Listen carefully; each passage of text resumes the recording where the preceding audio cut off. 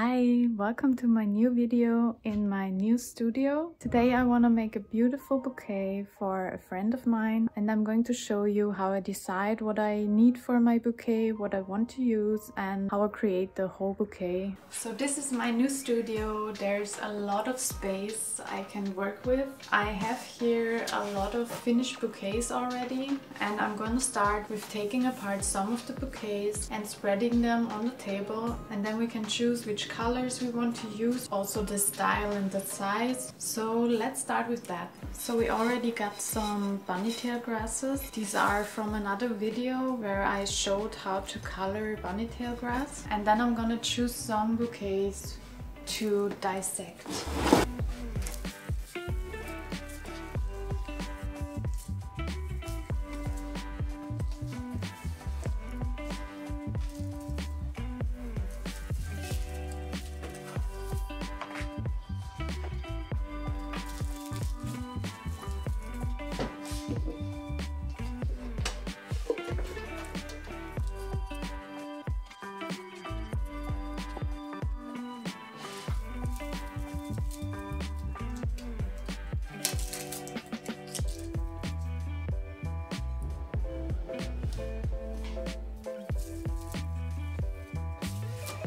I think these ones will be too small for the bouquet, so I'm going to leave them and take some other bouquets.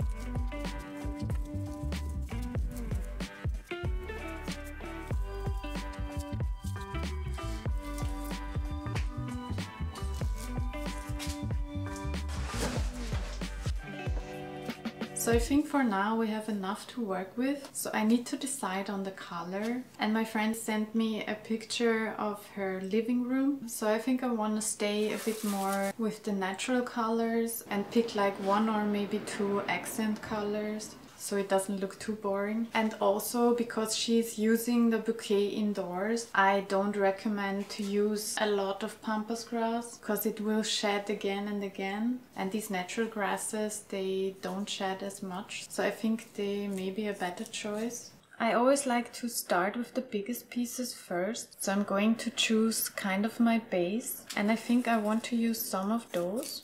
But I also want to add some color, so I'm going to choose some colored pampas grass. So I think I'm going to go with kind of a rose color and a bit more of a peachy color.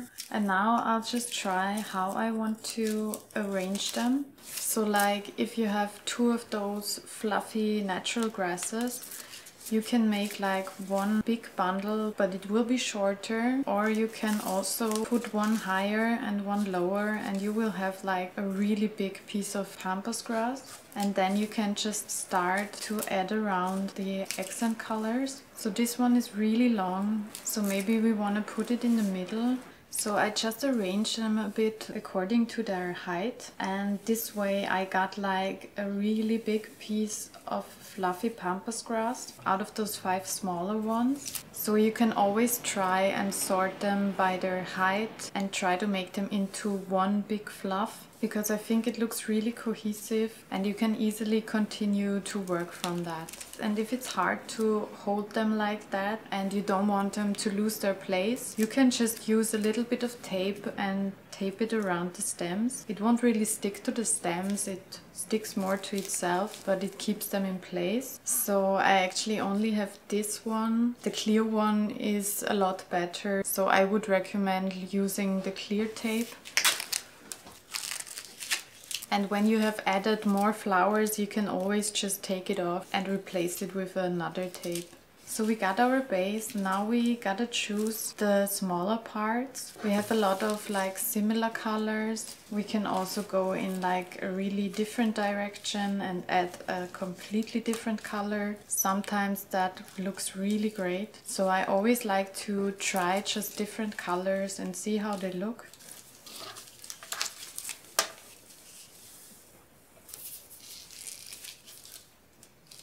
So I think I'm going to mostly stick to the color theme, but I want to add some yellow just because it makes it a bit more friendly and I think it fits better to spring and summer. I dyed nearly all of the plants myself. So if you want to learn how to color dried plants, I have a lot of videos about this. So I think this looks really cute. And I also put one of the stems higher and the other one lower, just so it gives the illusion of like a bigger piece. And I think I'm going to add another yellow accent, and I'm going to place them with the really long pampas grass. So later you will only see like the top part, and here I will put more dried plants. What I like to do to make sure that the bouquet looks like I know what I'm doing, which I don't really, by the way. I like to keep the same plants in kind of a bundle, and I don't like to spread them around over the whole bouquet. Sometimes that works really great, but for me a lot of the times it looks just kind of messy. So for now I was working like that and it always turned out fine. But maybe in the future I've got more of a plan and I'm going to change the way I make bouquets. We will see. So now we got a bit of the yellow in there. Now I'm going to add more of the natural and pink colors. Like these are small natural pampas grass, and I think they are a perfect mix of the natural pampas grass and the yellow accent color because they're a bit golden. And I'm just going to put them in front of the big yellow grass. I always turn the bouquet and look at all of the sides where I want to add something. So on this side it's not very colorful, so I'm thinking about adding something here, but maybe not in front of the pampas grass, but rather like behind this pink one. I always need to stop myself so it doesn't get too colorful again. But I'm going to add some of the golden natural grass. And I think I like that there's one side that's more colorful and the other one is a bit more reduced and like more natural. So now I want to add some more of the pink colors. There are horses walking by the building. I don't know if you can hear it. So I have another video where I talk about where I got all the plants and flowers from and how I treated them. So if you're curious about that, I will link it in the description below. So I don't always just add pieces around the bouquet. Sometimes I just feel like there's something missing and I just loosen my grip a bit so it can just go in between the other plants, so I can add something in the middle too. And I did that, but I don't really like it, so I'm going to take it out again. And every time I add something, I put it a little bit more to the bottom than the ones before, so it gets kind of this like really big fluffy shape. And really always just try it out, put them somewhere, see how it looks. It's really something you want to play around with and it's a lot of fun. So I really recommend, if you want a dried flower bouquet, just try it out yourself. You will be surprised with how much fun it is and how easy it is to make a nice looking bouquet. So I think I'm really happy with it all the way around. And now comes the last part, and that is to add some accents in form of like really colorful, these are poppy pots or dried flowers. So I'm going to tape this base together again and make a bit of space, and then we can add the accents. So we have our base here, and I collected some different flowers, bunny tail grasses and some other plants. So because I chose like natural colors, yellow and a bit of pink, I can either stick to this color scheme and just choose colors that really fit, or I can go in a whole other direction and just add like purple or blue to the bouquet. But I think for this one I want to mostly stick to the color scheme, and I have a lot of those colors here from like a really vibrant yellow to more of an orangey yellow, and I think this already looks really good. So let's start with these yellow ones. I already made them into a bundle because they're from another video where I colored the bunnytail grass. So I think they would look really great here. So I will try to get them in between the other plants. So I think on this side there's something missing. So I'm just going to have a look and see what looks nice there. I mean, I really like that, but I'm not so sure about my friend. Like maybe I'm going to use those. I think they fit the color, but they're also a bit brighter than the rest. So I think I'm going to stick them in between here.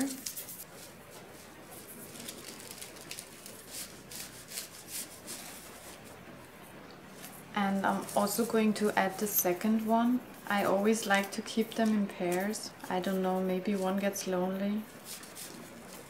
So now on this side, I think I want to add something. Again, I'm going to try to fit them in between there. So that's what it looks like right now. I don't think it's too colorful. I think it's just enough.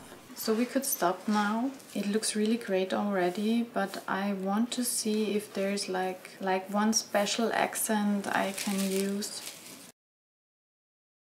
Like, I think these actually look really nice. Now I like this side more than the other. So maybe I need to add something here, but then we're finished.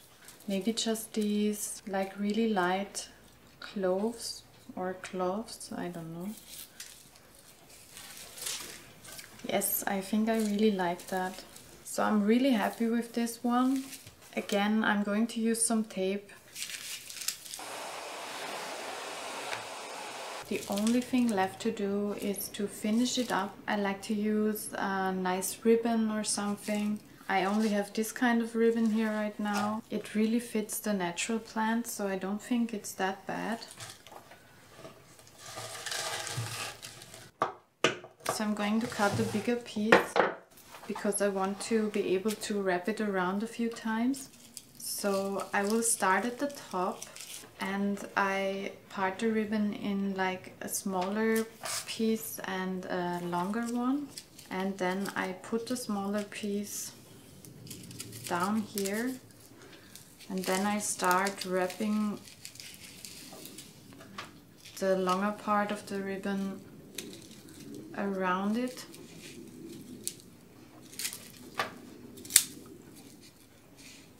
And when you covered all of the tape or you're happy with the size it is, you can just make a knot down there. I'm going to keep it like that for now because maybe I'm going to change it, I'm not sure yet. The only thing left to do now is cutting the stems to the length you need, but because I don't know what kind of vase she's going to use, I'm just going to cut them to like a really long size, and I can always cut them shorter later. So that's the finished bouquet. I hope you liked the video and I could show you how I make my bouquets. If you liked it, maybe click the like button, and also I'd love to have you as a subscriber. But now we're going to jump to the apartment of my friend and let's see how it turned out in the end.